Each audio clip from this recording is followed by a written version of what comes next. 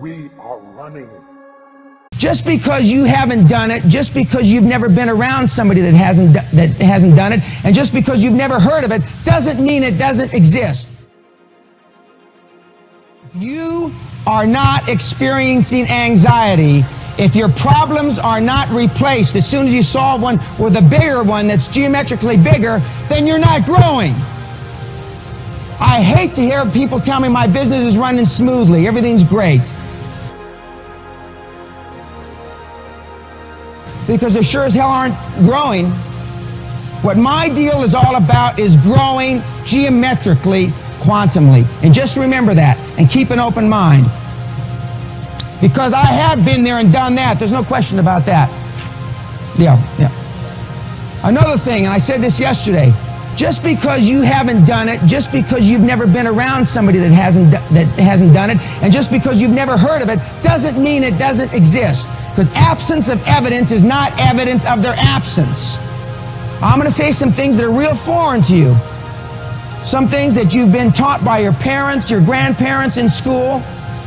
And basically, all that is crap. Now, I'm not talking about moral issues and things like that, or religion. I don't get into that. I was raised a Roman Catholic, if that tells you, and I'm still a Roman Catholic, and my wife's a convert Catholic, if that gives you any idea about where I stand on religion. But I'd be glad to debate any of that during the break.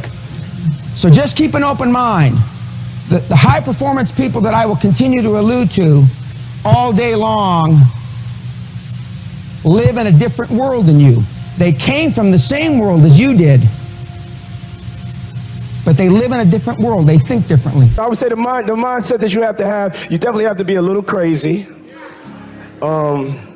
Your faith and your belief has to be crazy. You have to see what's not there and manifest it to be in there. But the mindset is that I was a dreamer. I started this whole thing as a dream. And then the day that I turned into the combination of a dreamer and a realist, that's when I started to really go, you know? And that's saying, like, don't be afraid to close your eyes and dream, but then open your eyes and see the reality of what it's going to take for you guys to be successful.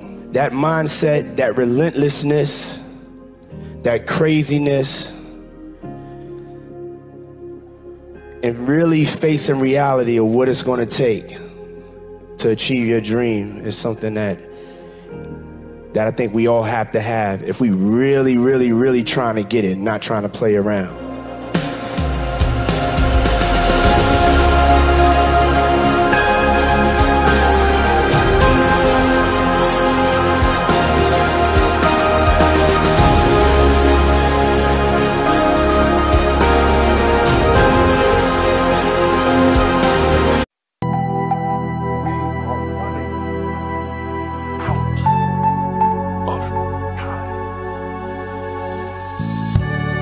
What are you going to do with the time you have left? I say that if you don't reposition yourself, you could miss the best time in your life, in this season of life. Because we have got to change the way we think. We have got to change the way we function. We have got to change the way we deal with issues. And the reason that you have to begin to reposition the way you think and the way you function and the way you feel is that we many times are stuck between the lines of limited thinking and limited people and limited ideas and limited philosophies, and there's something creative down inside of you saying, let there